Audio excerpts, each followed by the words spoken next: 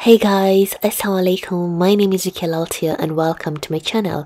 So on today's video, I'm going to show you how to make this tasty Indian sweet known as Barfi. So without further any ado, let's start with our recipe. Place a pan on a medium heat, then pour 1 cup and a half of milk. Then add a half a teaspoon of cardamom powder. If you have some rose water, go ahead and add 1 tablespoon of rose water, but I didn't have some rose water. Then followed by 2 to 3 tablespoons of ghee, which is approximately to a quarter cup. Then you're going to add 3 cups of milk powder. Pour it immediately to avoid the milk powder from getting some lumps. Then lastly, you're going to add 1 cup of sugar.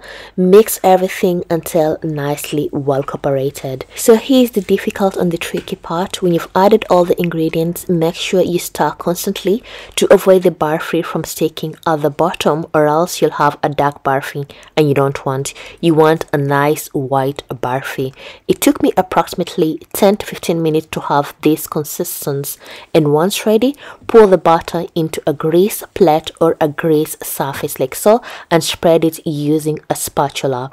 So when you're spreading the barfi on the plate and you find the barfi to be too sticky, take a baking sheet using a roller, spread the barfi evenly, then using a knife before the barfi becomes so hard, cut the barfi. And then personally, I love decorating my barfi using some pistachio and some almonds. It's optional if you're not a fan of nuts. Then using the same baking sheet, roll the barfi so that the pistachios and the almonds stick very well into the barfi. Then place in the fridge, because I was in a hurry. I placed my barfi in the fridge for approximately 2 to 3 hours, and after 2 hours, this is the moment of the truth.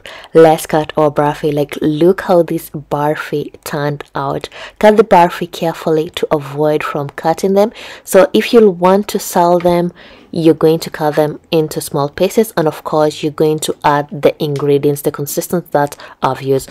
Oh my goodness, like these barfis, they were so tasty, and I hope you guys are going to try out this recipe. And if you're going to try out this recipe, please kindly come back to the comment section and let me know how they turn out, and do share my recipe and follow me on all my social media platforms. I use Rukia Laltia, Instagram, and as well on TikTok. And see you next time. Bye bye.